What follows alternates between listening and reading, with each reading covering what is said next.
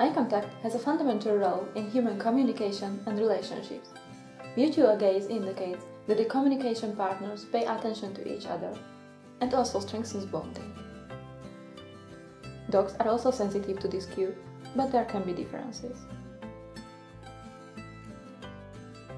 We assume that dogs with shorter head shape are faster in forming eye contact with humans,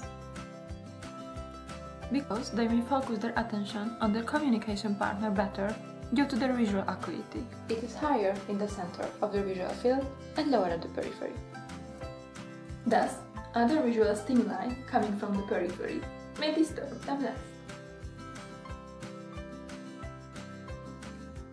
Dog's task was easy. All they needed to do was to come to our department and form eye contact with the experimenter to get treats.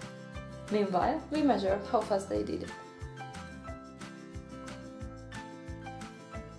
We also measured each dog's head shape by calculating their cephalic index, which is the ratio of the maximum width and length of the head.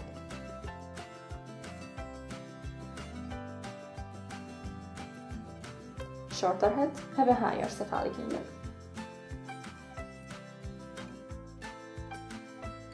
Results met our assumptions and showed that dogs with a higher cephalic index formed eye contact faster. But the reason may not be only their visual acuity. It is also possible that selection for a shorter head has been accompanied by selection for seeking eye contact with humans. Or that humans have a preference for baby schema features, which is more pronounced in snub-nosed dogs. Hence, owners of these dogs may be more likely to engage in mutual gaze with their animals. Therefore, shorter-headed dogs may have more opportunity to learn to make eye contact with humans. Results suggest that our dog's head shape, among other factors, also has a role in dog-human relationship, communication, and bonding.